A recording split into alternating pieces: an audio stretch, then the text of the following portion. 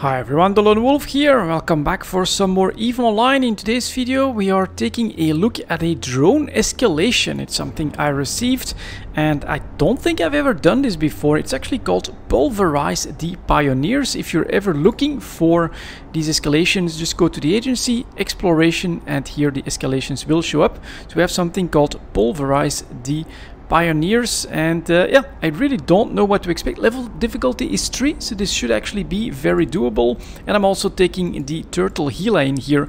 Massive shields. Also a big advantage, of course, of this Gila is that it can basically tackle all of this content and have this massive buffer, which means that if you do end up in trouble, then you will actually know ahead of time. You'll have plenty of time to react to that fact. So there is no trace of the ships themselves, but you pick up signals from a score of astrometric probes in the area. If these were not drones, one could think they were looking for a place to settle. Ooh. Though faint, your instruments manage still to discern the current location of the mysterious group of ships. And so here, look at that. We actually have an Amar Dreadnought, and then here, these drones have been setting up infectious towers. We also have drone bunkers, and my Vespas are currently going after a sentient decimator. Sentient is usually something that could be interesting loot-wise. We're gonna... Oh no, they're not going after him just yet. Let's see what we'll be hunting for next. And we'll start to move. And so far, I have to be honest, I do feel rather powerful. And let's help him out here with the missiles. And then we have the sentient decimator here at the tail end. Will he have some loot for us? Let's press F. Let's also add in a volley of missiles. Look at that damage application. That is pretty good. And here is the loot, 1.2 million. That is nothing too special. And let's see if there's like maybe something else that I need to take care of. A drone bunker. So we are going to try and take that one down. And then we have these infectious towers. That is kind of interesting. I kind of wonder if there's more stuff. Here we get just some debris. I could go for my alt-tab. But we'll try to take down one of these towers as well.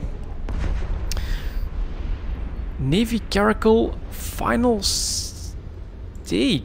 Let's go look at that. So there's just a Navy Caracal floating around here as well, as we are currently cleansing the site from all of these drone things. And then here you can clearly see a revelation in production. Why would there be revelations in production and then a Navy Caracal finals? This feels like it's out of line, basically, not what it should be. I don't think it's a problem for me to attack it, so let's do that. At least I'm on a green like this, so that should be fine. Maybe it's hiding something. I have like no idea if any of this is useful or if it's just go for that sentient. A 3 out of 10, so it is normally not a difficult site. We can destroy that caracal. There she goes. So here we go, second site. We are seeing some sort of gaseous remains and then a couple of rogue drones on the beacon as well. Let's launch a couple of drones of our own to counter them, and let's actually go to combat. So we've got some decimators and a sentient Raider Alvi that seems to be asking for some reinforcements, as we have some hunters. So we're going to go straight after the sentient, I think. Let's see if my drones can apply well enough to him. Yeah, blap, just one shot.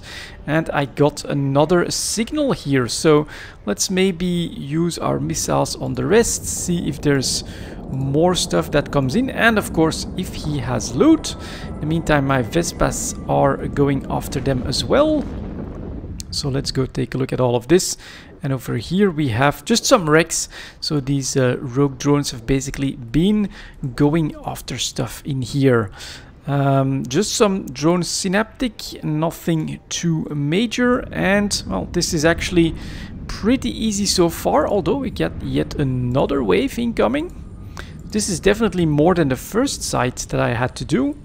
And so let's just keep launching missiles at their drone faces. Silverfish, Shredder, Barracuda, another Shredder right here. He's down. So I've got my number 2 and my number 4 launchers are ready. And now over here I should have my 3 as well. Let's go. And my drones are also spreading out and taking these guys down. Definitely feels a little bit different, like I'm doing a sort of a treasure hunt on this one. And that is down, that is it. I know that there is one escalation that I've seen before that just keeps bringing in more and more stuff, and eventually it will go through even something like this turtle Gila. And now my agency is blinking and we actually have to go 8 jumps away again. Let's do set destination and let's get going. We have Pulverize the Pioneers, roaming enemies, and this is unknown. You've triggered a site. Oh, and I didn't read the texts from the signal that we probably uncovered. You triggered an escalation site in Ivy. Follow the beacon to uncover its contents at your own risk, of course. It's only 3 out of 10, so this should really not be a problem for this this Gila with lots and lots of shield. Does it even say here? Yeah, 26,000 HP in shield, so we should be absolutely fine. And yeah, let's do a little bit of traveling then. This is basically how the escalation for drones seem to work. And that's a nice view. Look at that planet over here. Lovely storm. No, it's maybe not even a storm planet. Too late, we're gone already. Is it planet? Can't even go and take a look at it that way. But if I'm not mistaken, these blue planets potentially can make you some really nice PI stuff. They're decently rare, so they are valuable. And we get to travel apparently through a Mars space for, well, unfortunately, quite a few jumps. So this is not the escalations that I, for instance, experience with the Sanja. Those are pretty straightforward. For instance, the refuges, they escalate into the 3 out of 10, which is just a one site in one location. Now, most of them are going into low sec. Unfortunately, this one so far is sticking to high sec, and it turns out that my reprocessing is constantly under attack, so we're getting mails from that. And who is attacking that? Blood Raiders. The Blood Raiders are back in the Tal. Current shield level 95%. Okay, I think it will be fine, but I'm not sure. This is also the 3rd mail that we're getting here, so the Blood Raiders are going after my installations in the Tal. Well, let's hope that it doesn't escalate. I mean, even if they get through my shields, we get timers and things like that. It shouldn't be a problem, but this shows the danger of forward operating bases. They can pop up in your home system, and then those patrols are very aggressive, even towards my structures or your structures there. I've had this happen before, never this intensely though.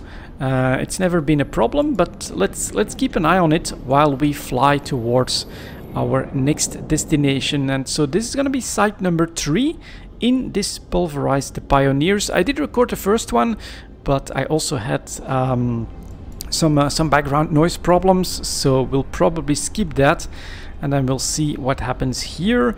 26 in local. That's all looking okay, and yeah, I actually have no idea where I'm heading relative to Dital, which is now already 11 jumps out. Definitely a disadvantage so far of this escalation is that it is taking you potentially quite far away from your home system. Not a problem for people that like to live nomadically, but for people that have these home bases, it is different. On the other hand, this feels a little bit like a treasure hunt, which makes it interesting. You're also going through lots of systems. Look at that, like a purple sun back here. Definitely a unique vibe, something that you don't see that often. Look also how that light moves. That's a very, very good looking star. I'm actually pretty damn impressed by that. As we get some bounties for tackling these rogue drones, and we get to just fly around in this testudo, in this brick tank with massive shields, and that looks an awful lot like an ice planet. And these do look good. I have to say, playing in 4K is a lot of fun. This does look really amazing. Evoline is such a beautiful game. So we get a couple more jumps to go here. Look at the difference in feeling. Oh man, we start right underneath a planet. Probably an oceanic planet, if I look at this one. And then we get a completely different star and vibe here. Bright blue, very cool. Looks so different, and that is of course something that in my general exploration experience, where I just do my sit rounds and hunt for those very best sites, that is something that I do miss, and that this is providing at this point. New discoveries, places that I haven't been before, taking me all over the place a little bit, enjoying the scenery. It does look very, very nice. And down here you get a little bit of reddish, so it could be that this is part of the Minmatar Nebula. And then back here, very warm again, bright golden star, and we often have, yeah, look at that, gas planet with rings around it right under the gate. That does feel pretty nice. And we're flying through space, heading towards our destination. Sometimes Evoline does take some patience as well. It's not all about super efficiency. You gotta enjoy the small moments as well. And yeah, that nebula right there, I mean, it's probably the Amar one from a different side, but it has that reddish part there, which could indicate Minmatar space as well. I honestly don't really know where I'm at exactly. It does look very impressive, like this, and this is back to a blue whitish star, and that background looks so cool. And that's gonna be, I think, the Galente one. Look at that nebula, a bright blue center, looking a lot like a diamond, and then surrounded by that big cloud. Very, very cool. And then from here, can I see my route in space? Oh, I may have disabled that, which just adds to the mystery, so we're gonna leave that. But normally you also have like a line that goes from here to the next star.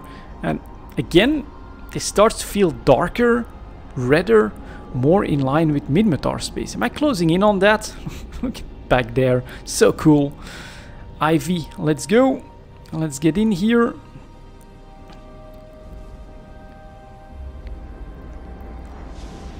So that is that, and then we don't have a warp to from here, so I do have to open up the escalation tab in the agency in order to get there. And then we'll be warping down, as we have a vertical sun here with a little bit of green as well. Let's see what we can find here and what we have to do. So the third one, all right. Pretty long warp into the unknown. Quite busy here. Look at all these Athanors and Asbel as well. Almost every system these days does seem to have its own and we have a sentient silverfish back there, and there's definitely a bigger welcoming committee. I'll use the kinetics as well for this one. Ooh, research drone, never seen that before. And then some more regular stuff. Let's see in which order we want to take that down. Maybe not the research drone, but we'll start with some of those generic decimators, like basically defending drones or something. I've never seen this before, honestly. Another like gaseous remains here that looks like an old satellite or something. And the drones are just taking all of this stuff over. These are, oops, and I should really launch my drones. Not that easy to destroy, but although my missiles are doing a pretty good job, and my guys are going straight after the research drones. Alright, let's send the missiles on the sentient Alvi. First volley, he's halfway down. Drones are fine, shields are more than fine.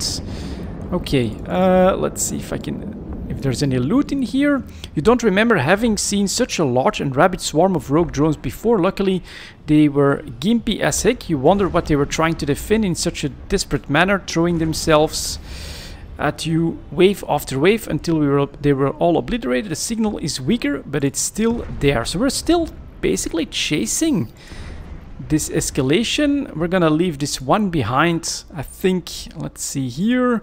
And now set destination. Another 11 jumps to do. That's actually pretty far away again. And this does start to feel like we will get to the end of this one. But I may just stop the recording here and pick back up later down the line when we actually get there. This is actually the fourth site that I'll be doing. We've got some more rogue drones here. All of them so far have looked a little bit like this, except for the very first one. And oh man, that looks like a pretty interesting object. Let's see if we can handle this. I am running this in the Turtle Gila. Main reason is I don't really know what to expect from this site, and the advantage that I have here is that we of course have this massive shield buffer, which means that if we get into trouble, we are pretty easily able to we do get full hits there, okay. We are pretty easily able to get out of dodge before we get into any real trouble. So we've got some more splinters, infestor, splinter alvi here again, and then we get a couple of researchers. Let's try to take care of these guys. Any loot that's noticeable at this point? No, just wrecks. And let's take a quick look at that dead space particle research. Now that is pretty cool. Look at that. That looks very unique, very interesting, something that I haven't really seen before. Let's launch some missiles at this guy as well, because it looks like my drones are mostly missing, and he's actually pretty tough. Let's go with a full set of missiles then. We want to take this guy down. My drones are much better equipped to take down these destroyer types. So there we go. That's the one shots that we're looking for. And at this point, I'm actually going to do a quick reload, because I still don't know what to expect next from this site. So there go my Vespas. Blop, one-shotting another one of these guys. And yeah, this is rather unique looking. All of them tiny little sites so far. So we're maybe going to fly back towards the middle of this one. Our reload is still going. And that's a silverfish alvi. That should go down. There he goes. And then we still have that barracuda as well. Shield wise, yeah, we are doing just fine. 98%, that's the best that they can manage. Poor little drone is getting beaten up by my drones. There we go. Next wave. Shatterers, rippers, some more silverfish, some of those very small ones. So this is definitely a choice that I think I want to make at this point. We're going to go for the destroyers with this, and then we'll try and see if these missiles are basically enough to tackle these smaller silverfish alvi. And so my drones hit really well on the destroyer. That one is going down as well. And my missiles are so far doing fine on the smaller stuff.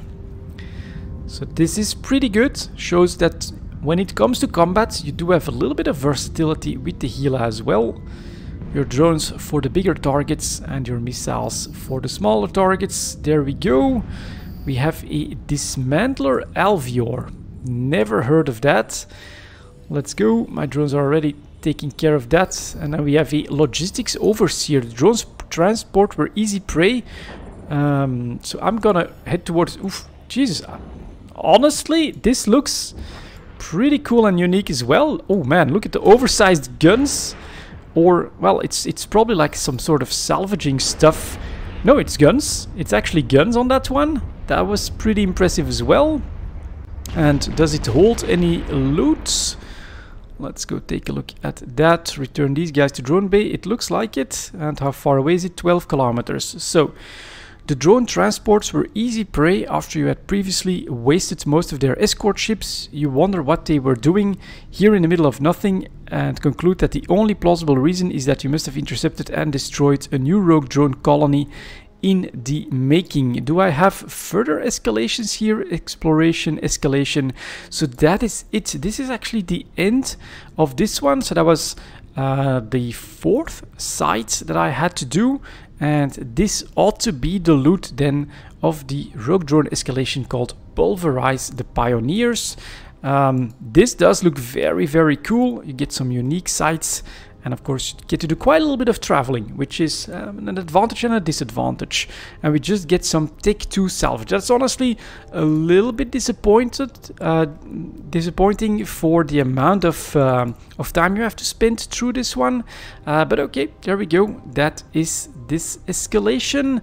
And now I'll be heading back home. How far away from Detal did we end up? 17 jumps, so we do have to do quite a little bit of traveling in order to get back there. That's gonna be it for this one. Thank you very much for watching, guys, and I'll see you all next time.